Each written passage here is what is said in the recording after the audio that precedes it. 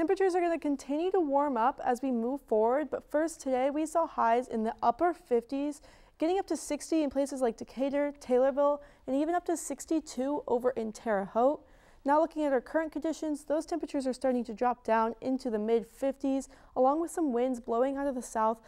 a bit stronger than what we have been seeing. Now the National Weather Service has put out a special weather statement stating that winds can gust up to 30 to 35 miles per hour out of the south, which can be problematic for high-profile vehicles driving east or west. So make sure to be extra cautious on your commute home from work tonight, or if you decide to go out overnight. Overnight tonight, our temperatures are going to drop down to a low of 46 degrees, and we're going to have a chance of some overnight rain tonight. Now this rain overnight is going to be scattered and mostly in the northern portion of our viewing area as we move overnight tonight, but that rain and that chance of rain will move out as we move throughout the day tomorrow, leaving us with partly cloudy skies for tomorrow, along with a high in the 60s tomorrow with a high of 63, and that warm up is partly due to these winds blowing out of the south at 5 to 10 miles per hour. Now tomorrow we'll also see a chance of yet another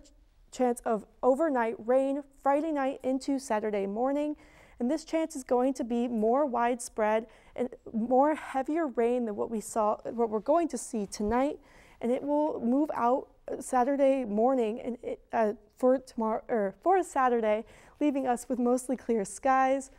Now Friday, we're going to see a very pleasant day with a high of 63 degrees and some sunshine, so make sure to get outside and enjoy those warmer temperatures before that rain comes back and cools us off as we start our weekend with a high of 46 on Saturday, and then a slight warm up on Sunday with a high of 47 degrees.